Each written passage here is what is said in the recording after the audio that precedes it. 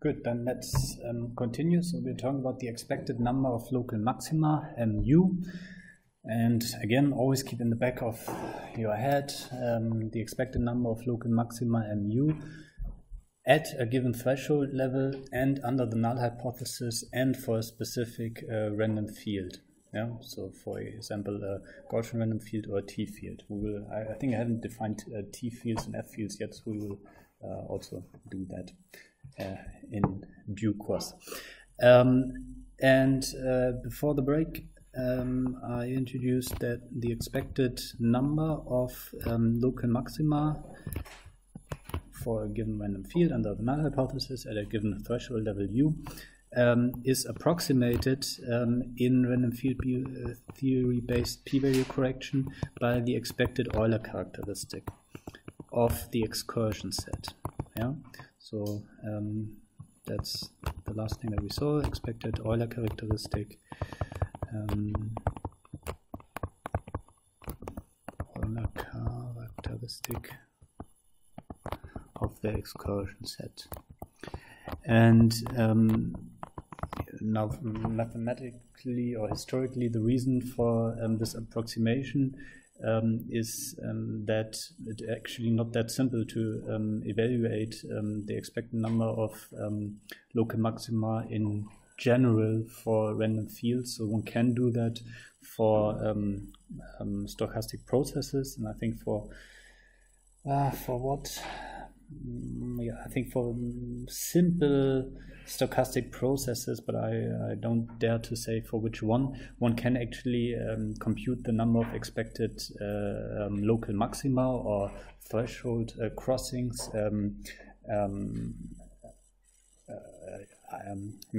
precisely. But if one wants to do make more general statements for not stochastic processes but random fields, and not only a specific type of a random process, then actually the only thing that is available is this expected Euler characteristic business. And this is kind of the work that goes back to work by this Russian mathematician in the late 60s, Moscow, and then Hasshofer and his PhD student Robert Adler in the 70s. So this is fairly old stuff. On the one hand, on the other hand, it's actually, if you think about mathematics as being really, really old, it's actually fairly new stuff. Has then, especially this expected Euler characteristic business, has been introduced to the brain imaging literature by Worsley in the early 90s, when Guns N' Roses were at their prime. But that's before your time. So,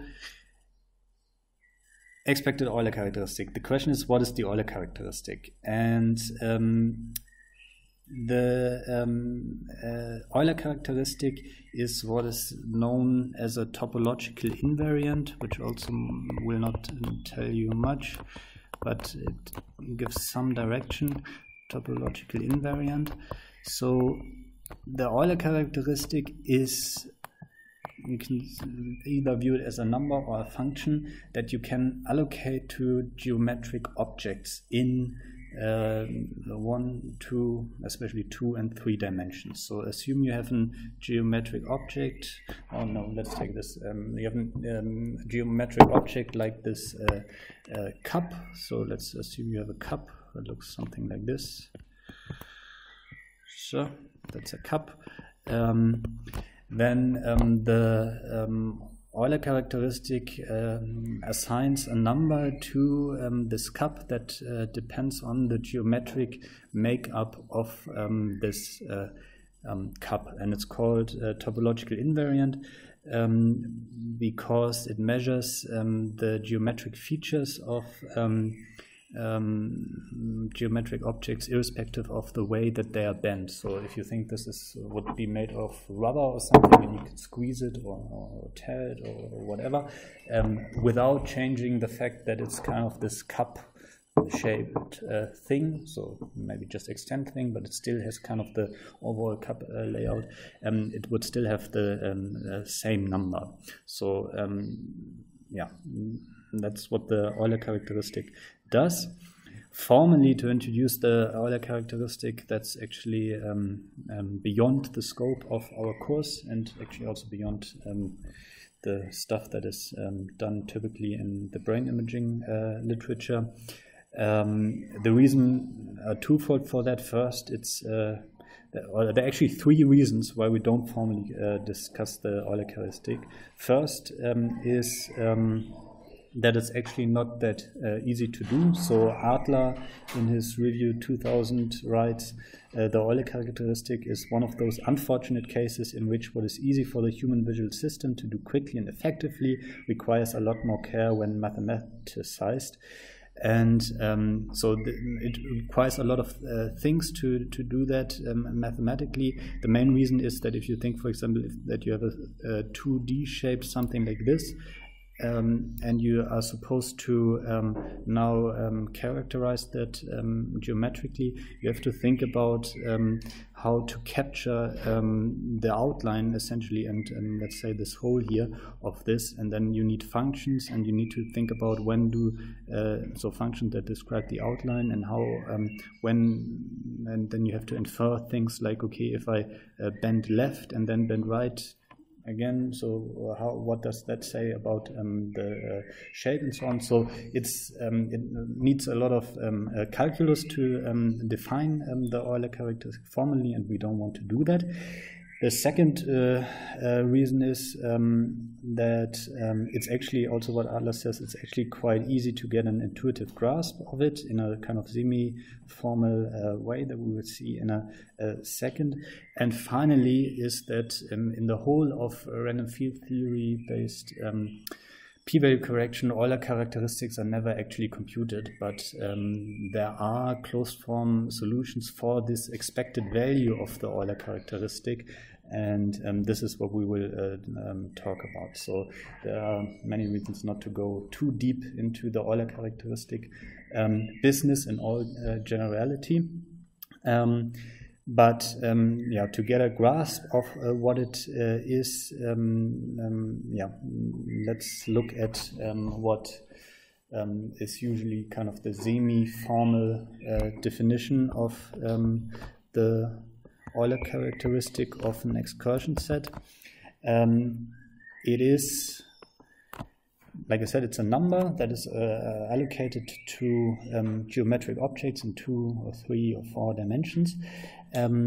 It's the number of connected components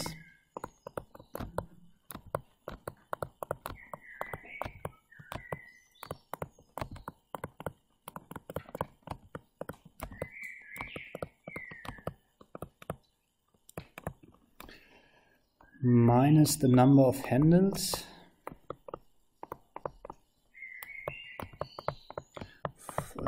and handles in the sense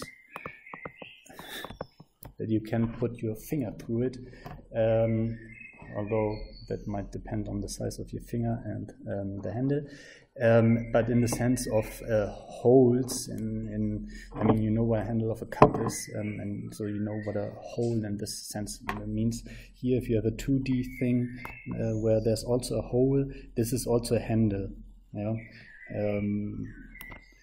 But in a way, you could also discuss for the cup that this thing is also a hole, but that's not a hole. The hole is a handle. Yeah? Plus the number of voids.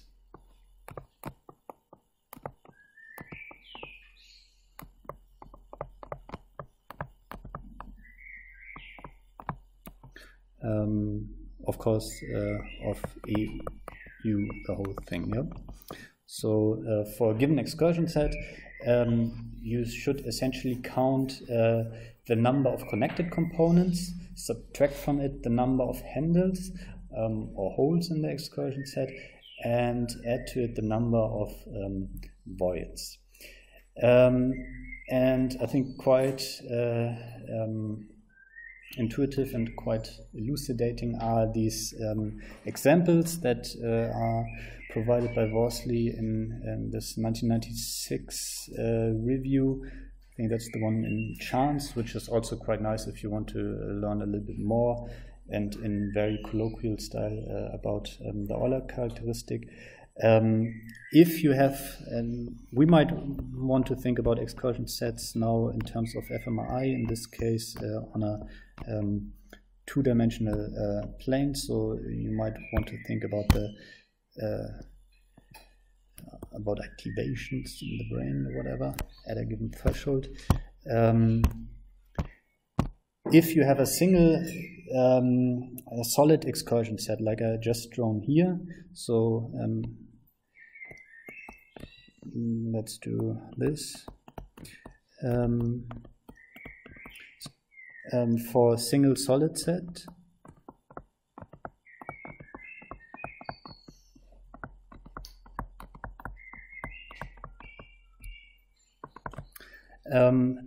then because the Euler characteristic evaluates to 1, because you have the number of connected components, so this one connected components, you have no handles or no holes in this excursion set, and there are no voids in this excursion set. What voids are, we will see in a second a little bit more. So the Euler characteristic of this excursion set would be 1. Yeah. Then if you think about an excursion set now in 3D that has, let's see how far my drawing skills go there, that has the shape of a donut, like a donut from Simpsons, a real donut, not a mathematical thing. That's not the nicest donut you have ever seen, but I think you get the idea. So donuts are these things that are kind of like rings. You can also think about things that if you're on the Titanic, you need these safe rings. How are they called? How are these things called that you throw into the ocean? Say, here, take care of yourself. I throw you a donut-shaped thing. A lifesaver,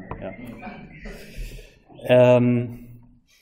Such a thing, a donut or a life-saving ring, lifesaver, has a Euler characteristic of 0 because there's one connected component, which is this thing here, and there is one handle. So you have 1 minus 1, which is 0. There is no void.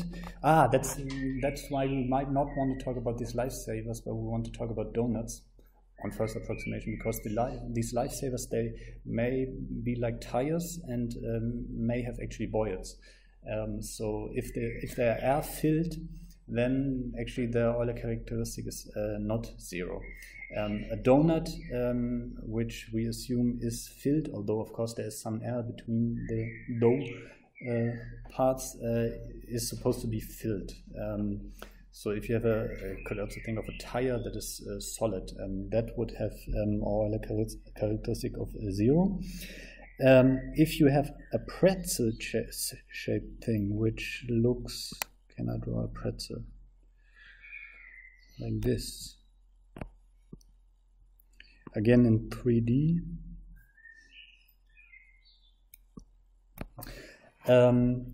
That would have an Euler characteristic of -2 because there's one connected component, which is kind of the dough of the pretzel, and then there are 3 handles. So you can put your finger through there, and through there if you want.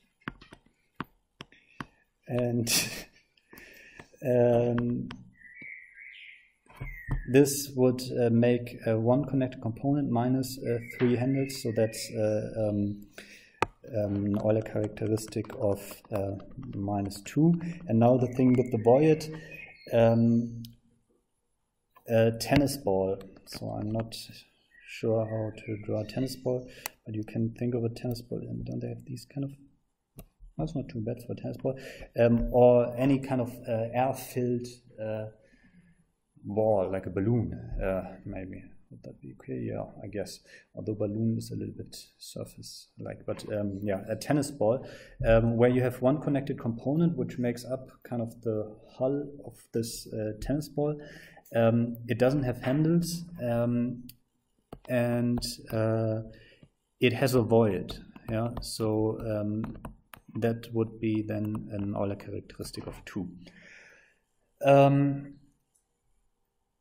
So you can think of more examples, but one has to keep this void business in mind. I mean, we can look at it if we have if we actually have the typical thing in fMRI would be actually that you have multiple clusters. That would be two connected components, so that would be an Euler characteristic of 2. But we've also seen this that if we increase the threshold, so depending on the threshold level, you might first start with actually a single connected component with one handle, so you have an Euler characteristic of 0, and then these as you increase the threshold, you get to a different Euler characteristic. So so this is then what I also write or basically copied from the review by Worsley. Euler characteristics, they not only exist in fMRI, they also exist in cosmology, on astrophysics. So you might have seen, you always see these images of, they look something like this, and then they say this is the radioactive background activity, radioaktive Hintergrundstrahlung, where the whole thing looks essentially like this. And that's then the latest image of Hubble, something like this. And you have this over space varying degrees of radiation. And so they also use these kind of topological features to make sense of the structure of the universe. And there they have, which is also interesting, these notions of a meatball topology. So that would refer many disconnected components, each with very few holes. Meatball topology.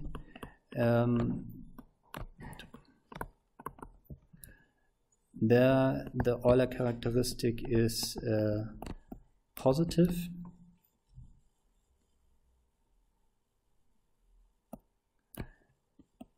If you have what is called a sponge topology, so there you have many holes, or let's say handles. So you have clusters that connected by many bridges, meaning that you have many holes, a sponge. Then your Euler, or not your Euler, but the Euler characteristic is smaller than 0, because you get this kind of minus number of handles. And if you have a bubble topology,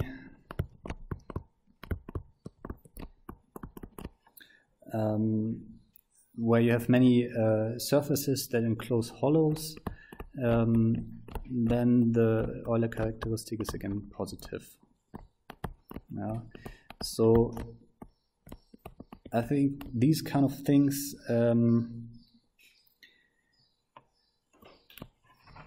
give you an intuitive feel. So it really comes down to this general formula. But now, of course, to mathematize this and to actually have something in 2D and then be able to compute. So you can think of also programming and writing a program that can compute the Euler characteristic of something is not that easy, right? So because you're not just testing whether something is larger than a given value, so whether something is an excursion set, but how many holes, for example, there are, and writing such computer code that's actually reliable is actually more demanding, and hence the mathematization of this is also more demanding.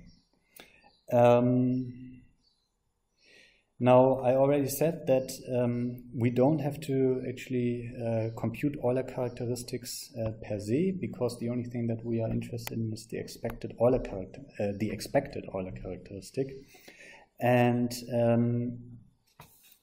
we are even more interested in only a relatively specific case,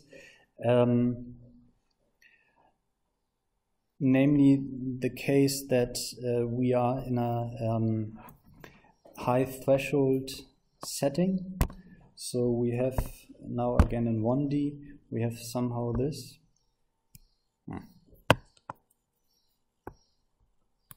Somehow this.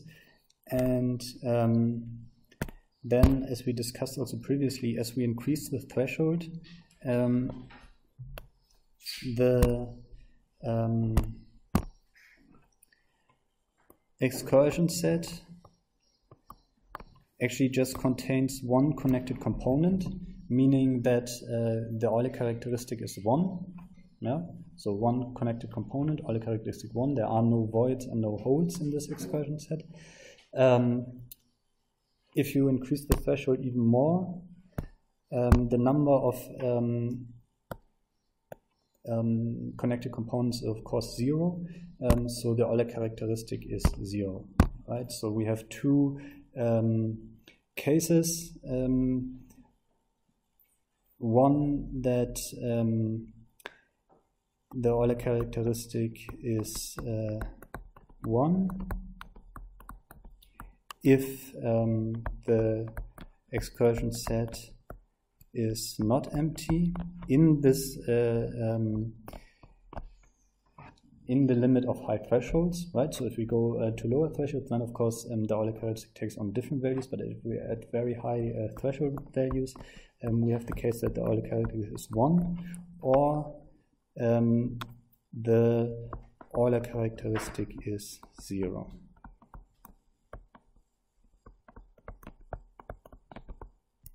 If the excursion set is actually the empty set. Yeah?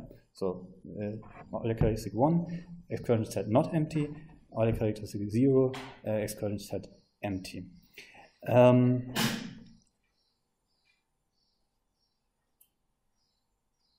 Yeah.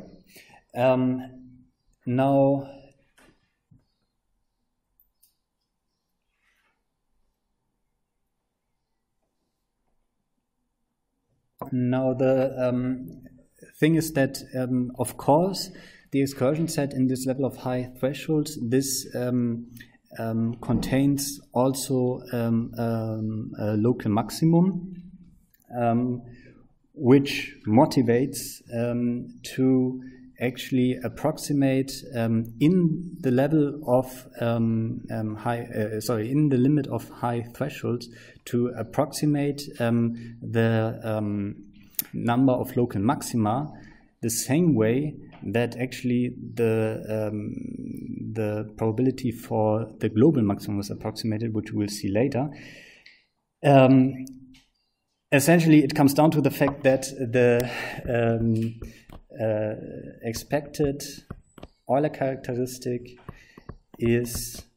can be evaluated by a formula which is originally derived from the global maxima, but in the limit of high thresholds also applies to the local maxima, because you then only have one local maximum, which is the same as the global maximum, is approximated by a formula. Sorry.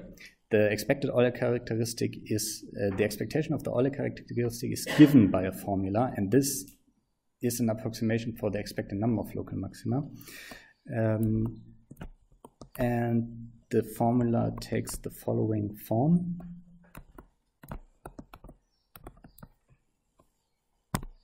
Which is kind of the most important formula of the whole thing, which will also feature at various places. So we not see this formula only today. This formula gives a value for the expected Euler characteristic in the limit of high thresholds.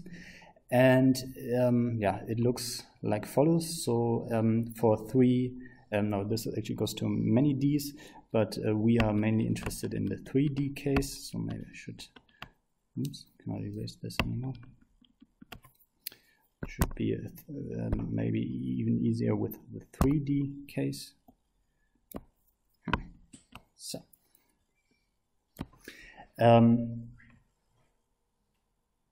Yeah, so this is the formula that is used in random field theory-based p-value correction as the value for the expected Euler characteristic, which in turn is used for approximating the expected number of local maxima. And maybe I should link. I think I have to make this link more explicit. This is not quite clear yet. But first, let's talk about the formula. The formula comprises two things. One are the Riesel volumes. And this is why we needed to talk about intrinsic and Riesel volumes.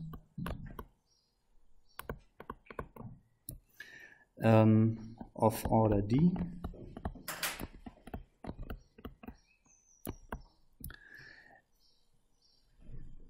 And what is called the Riesel densities, which are not probability densities, but Riesel densities.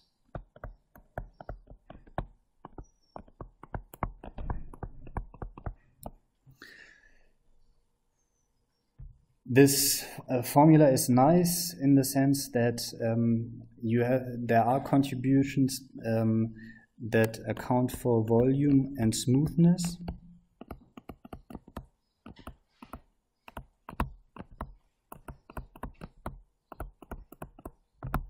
And there is a component that accounts for the threshold and the type of field.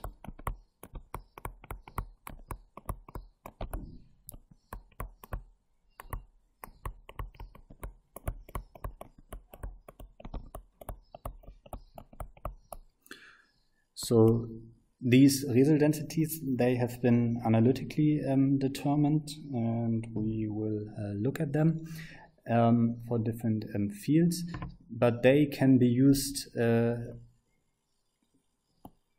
in this approximation for the Euler characteristic, not approximation, I always say it wrong, in this evaluation of the expected Euler characteristic for any kind of specific not realization, for a specific kind of situation where you look at a specific volume and then a given smoothness.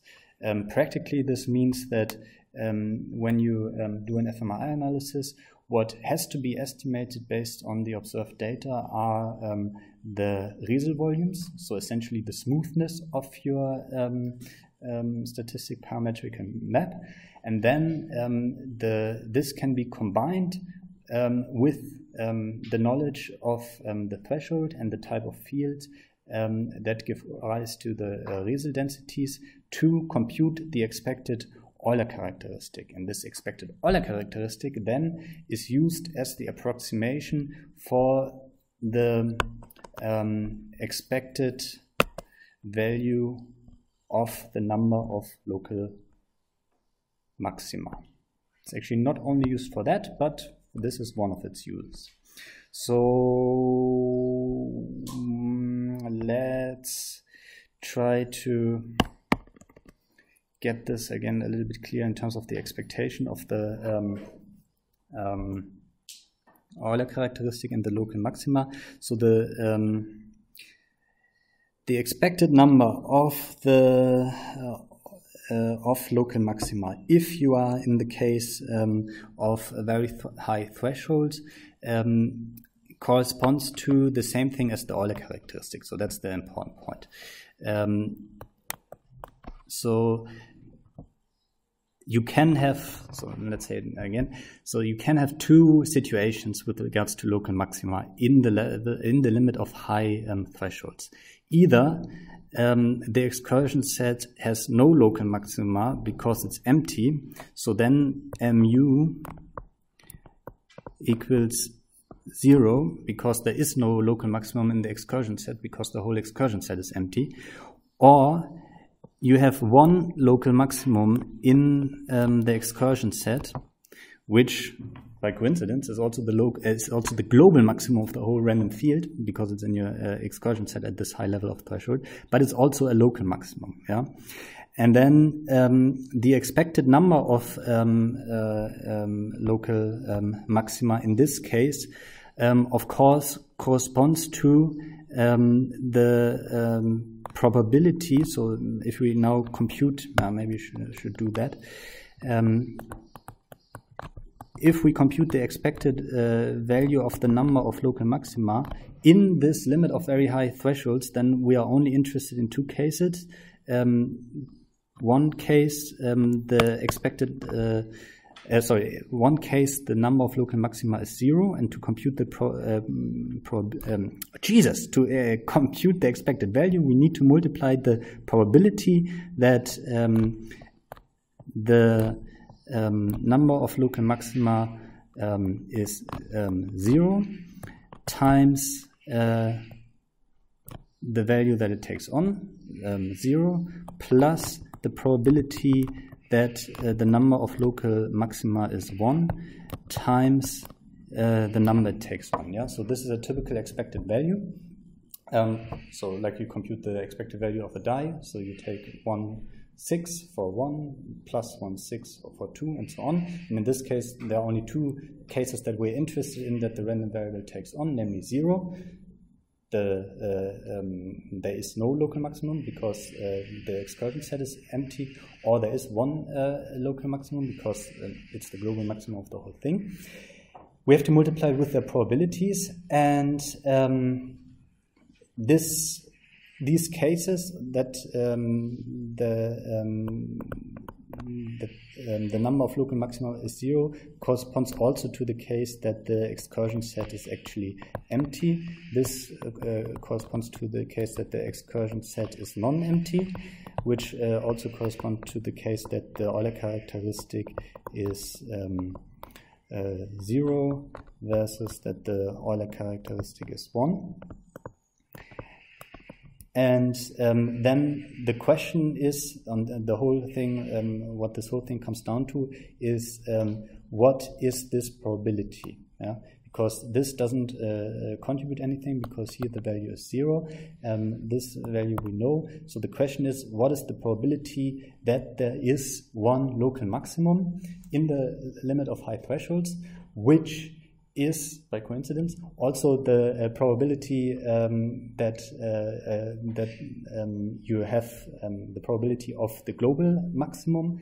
And this, I'm going a little bit ahead of myself here, the probability for the global maximum, this has always been approximated by the expected Euler characteristic, so by this. And because this is the case, also the number of local maxima is approximated by the expected Euler characteristic. Yeah. So this is a little bit of a weird logic, but it's all this logic makes sense in the limit of very high thresholds. Yeah, where you only have these things that you either have a local maximum, which is also the global maximum, and the excursion set is non-empty, or you don't have that. And we will come back to that, but there's a question which might happen. Yeah, so how would they determine when it is appropriate to use this technique? Yeah, that's a good question. So I think I wrote a little bit about this. As for the accuracy of this approximation, it has been demonstrated that it becomes exact in the limit of very high values of the threshold U, in which like I said, the Euler characteristic evaluates either one remaining cluster, or 0. And this has actually been, the exactness of this approximation has been demonstrated for a specific random field by Taylor et al. In 2005, where you might notice that this is way after this has been put into the brain imaging work. They have what they have done. For example, also if you look in Carl's paper from 1994, where they where they did this and some other things.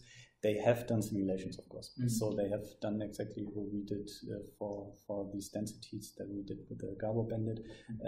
Of course, you can simulate this and then check whether your approximation is roughly correct if you are doing this in a high threshold environment. The whole story is, but this you will also find in the books by Adler and Taylor.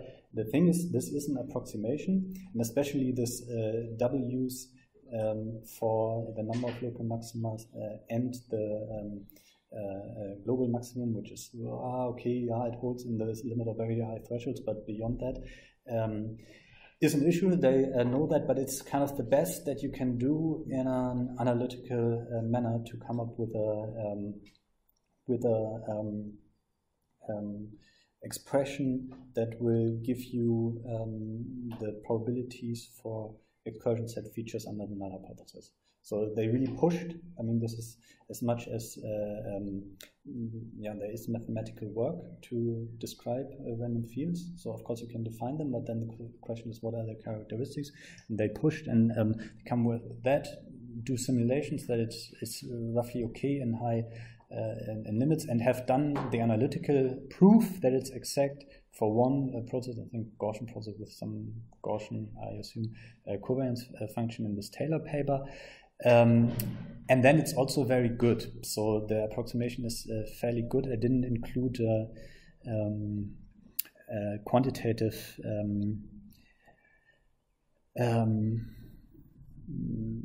quantitative result here or so, but it's fairly tight in situations where you can do some analytical work. So the question is, of course, is it exact? Then it's actually the same as something else, or is it very close to something that you can still analytically do? And then you can look at inequalities and it's still very good. So they did stuff in this regard, but it remains an approximation. What doesn't remain an approximation is actually this bit, although the Riese volumes, they are then estimated and hence also in a specific experimental context approximated. So yes, but before you know, and we have to talk a little bit more, but before you from this infer that this is approximation, then I want to do simulations, the whole thing, then I want to do use AlphaSim and do these permutation tests and so on. Before you go down that route, let me just warn you that in the end you can only do these simulations properly if you also put in some modeling assumptions, for example, about the smoothness and about and basically the relation between different sets, and then to do this permutations in this SPM cluster business simulation thing as accurate as possible. You have to basically buy into this whole framework, but feel free to wander off for a year until you see what I meant. Anyway, this is kind of it's kind of a downer in the sense that one thinks, okay, it's an analytical framework, but it uses approximations, but then it's the best that can be done. Okay, we will always come back to this expected Euler characteristic. So for the moment, let's again fixate or whatever, that we use the expected Euler characteristic here as an approximation for the expected number of local maxima in the excursion set, knowing that this only holds true in the limit of high thresholds.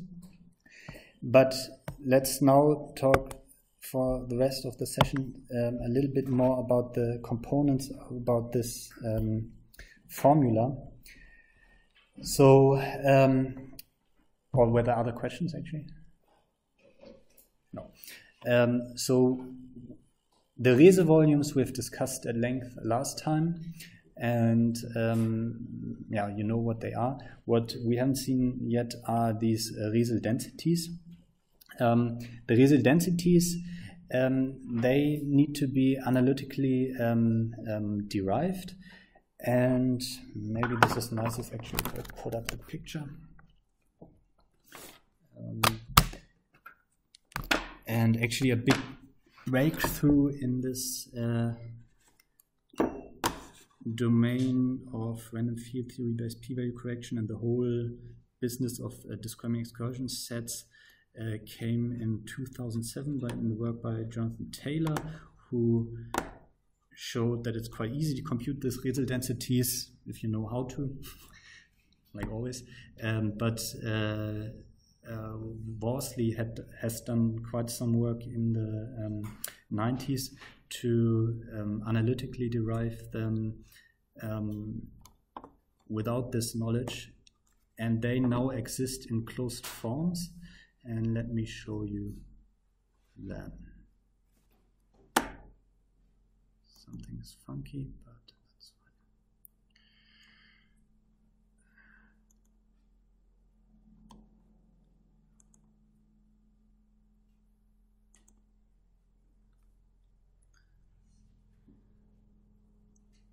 So these Riesel densities, they of course also, they of course also implement in SPM. So you find this SPM function, I don't remember its name right now, where you can evaluate these Riesel densities. And shit, this is the old version. Sorry. Fuck. Well, then you have to look, then we cannot show that here because I didn't synchronize. So look into figure 6.1 in your handout. There you see plotted for different types of fields, the Z field being what you know best about, namely that's a Gaussian random field with variance function identical to 1 and expectation functions identical to 0. That's also called a Z field. There you see these densities, and we are interested in 3 dimensions. So we have this rho 0, rho 1, rho 2, rho 3, which go into this formula 6.9 together with the Riesel volumes. And you see that these densities essentially assume smaller and smaller values the larger the value of u gets. Yeah? Which means if you think about that you have constant Riesel volumes, that means if you multiply your constant Riesel values with these densities for a higher and higher threshold, the expected Euler characteristic, and hence the expected number of local maxima, gets smaller. Yeah, that's the most important thing actually. So the parametrics are interesting, so in the sense that they have very specific, kind of fairly specific forms. But the bottom line is, the larger the threshold, the smaller the density, and hence the smaller the expected Euler characteristic. You can also, of course, you should interpret these densities as the expected number, the expected Euler characteristic, or the expected number of local maxima for a random field that extends over a unit space and is of unit smoothness, right? So like you understand a density in physics or in probability density, it's always normalized to a given unit. So for example, standard density in physics is mass divided by volume. If you have volume 1, then it's just the mass, so it's the mass per unit volume. And here these densities are the expected number of local maxima slash the expected number of the expected Euler characteristic for a unit volume and a unit smoothness. They take somewhat different forms for different fields. What a T field is in an F field, you might be able to infer even without me having provided the formal definition. So a T field is, of course, a random field where the random variables represent T values, which then depend on the degrees of freedom. Same for the F field. What I plotted there are, of course, functions. So if you go into, on the next page on table 6.1, you see with some, no, that's not a typo, that's a feature. You see the parametric forms of the Z field and the T field densities. Couldn't be bothered to copy the F field densities because they That's more LaTeX madness. You see that these are closed form in the sense that if you look at the Z field on the right hand side, you see an expression that is a function of u. Yeah. So for 1, 2, and 3, you see that these closed form expressions for u in u. For 0, what you actually see is with a little bit of imagination, you see that this is a standard normal distribution integrated from u to infinity. Yeah? So, which is just 1 minus the cumulative density of a standard normal distribution. Interesting to see, and also being exploited, for example, for computing the expected volume. Yeah. So these formulas there, one can derive mathematically, and you find this work by Worsley in the mid-90s, basically between 1992, when he did this for, where he did it without these correction terms for the intrinsic volumes from 0 to second order, to 1996. So in between, he among other things, derived these densities. And then Jonathan Taylor found what is called the Gaussian kinematic formula, which gives you a simple way to compute these densities for whatever you like. Yeah. Good. And now, important thing is, if you have approximated the Riesel volumes and have these formulas ready and have a given threshold, then you can compute a value for the expected Euler characteristic, and you can use the value for the expected Euler characteristic, where you're actually only interested in the expectation when the Euler characteristic is 1 or 0, to approximate the number of local maxima. Of course, only in the case when the number of local maxima is either 1 or 0. No. Good. So then I want to stop here, and then next time I'll continue with the expected number of clusters and expected cluster volume, and then go to the distribution functions. Any questions right now? No? Good. Then let's meet in the other room fairly soon.